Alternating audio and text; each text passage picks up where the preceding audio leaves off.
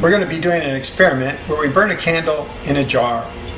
The jar will be upside down, sitting in a puddle of water. The candle will be right inside it like this.